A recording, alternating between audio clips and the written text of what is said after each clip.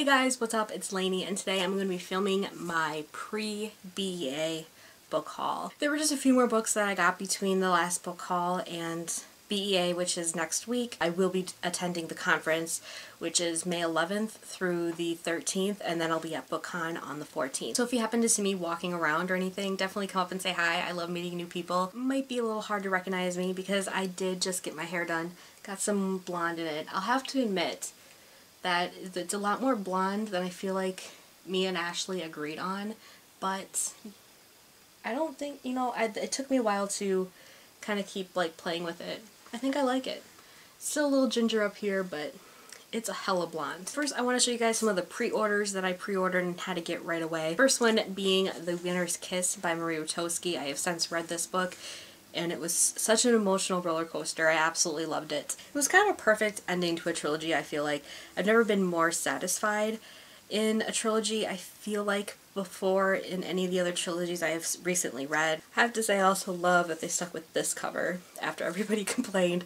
It just looks so much, I think it just looks way more bold on the shelf, because I looked at those other covers on the shelf and they're really forgettable. They don't at all pop out on the shelf. Another pre-order that I got was Walk the Edge by Katie McGarry. I know this is a YA contemporary romance and I am never really reaching for those. However, the first book of the series I got at BA last year, and I read it on the plane and I was so there for it. I loved it. It's kind of a YA Sons of Anarchy. I really loved it, and I knew the second book was coming out, so I had to pre-order it. I have also since read this. They're just super fun. She incorporates the motorcycle club very well. I can't decide if I liked this one more than I liked the other one.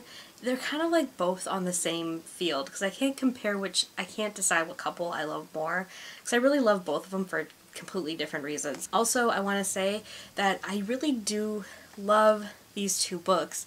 However, I know Katie McGarry has like a million books out, so I'm wondering where I should start. I think I kind of want to get another one of her books. So if there's any Katie McGarry fans out there watching, please let me know in the comments where I should start, what one I should read. Give me your opinions. Another pre-order I had to get was Ruined by Amy Tintera. I actually already read this book. I own an art copy of it, but I loved it so much that I wanted the finished copy as well. I've said kind of what this book's about in other videos, but to kind of just break it down in very short sentences, it's about an underlooked princess from a kingdom that two other kingdoms have completely destroyed. So she's on this road to revenge to find her kidnapped sister and get back at the kingdoms that have wronged hers, which coincidentally means she has to marry one of the princes under the guise of a different princess she ends up killing in the 5th page of the book.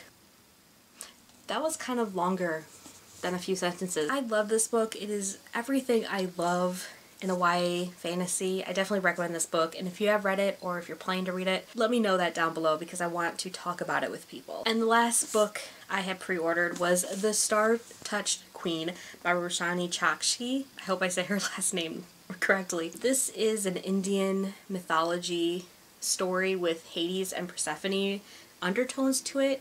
And I know Sam from Thoughts on Tomes already read it and she loved it, so I'm really looking forward to reading this. And I also read the first 10 pages and I was really enjoying what I was reading so far, so I'm excited for that. I also really like how tall this book is. It's a very tall book. Look how tall it is compared to Shadow and Bone.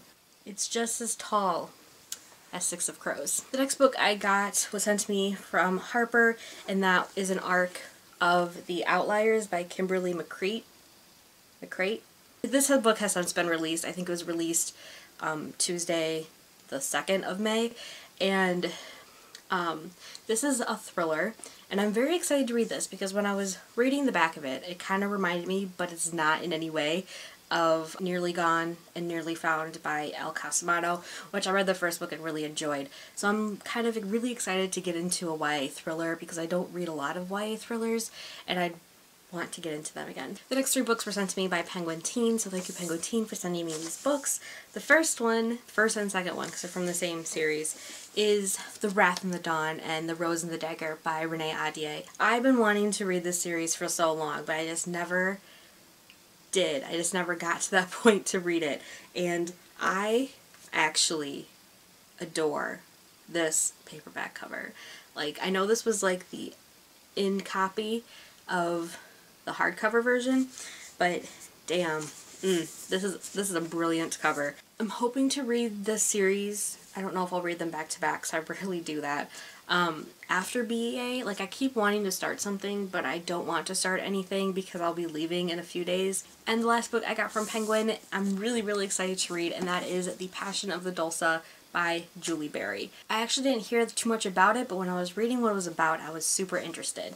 And for one, I love that when I got it, I realized how big it was, because so many books are barely hitting that 400 pages these days. This is a historical fiction book that takes place in France in like the 1400s, I think. Even farther than that, from the 1200s. And if I remember correctly, it's a historical fiction novel that has some magical elements, I think, to it. I'm really, really excited to read this. This is what I also hope to get to after BEA, just because it's just impossible for me to read it right now. Those are all the books that I got recently. Hope you guys enjoyed this video. What kind of books have you recently got that you're really excited about? Any pre-orders or anything like that?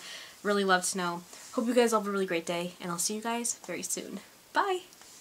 This is the second book in the Conspiracy of Us series. I have a book review for the first book up on my channel, which I will link down below. I also put up a video in honor of Map of Fate's release, which was in the beginning of March. I'll link that down below as well, and that was my favorite adventure couples, and because it's inspired by Avery and Stellan, who is the team I'm on. I love